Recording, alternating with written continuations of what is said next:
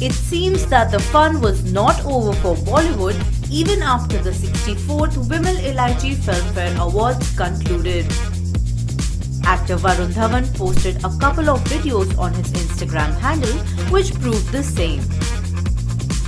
In the videos, Deepika Padukone, Ranveer Singh and Vicky Kaushal can be seen dancing to the songs of the upcoming film Kalank, which stars Varun and Alia Bhatt.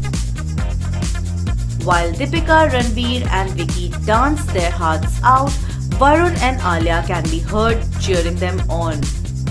The film also stars Sonakshi Sinha, Aditya Roy Kapoor, Madhuri Dixit and Sanjay Dutt.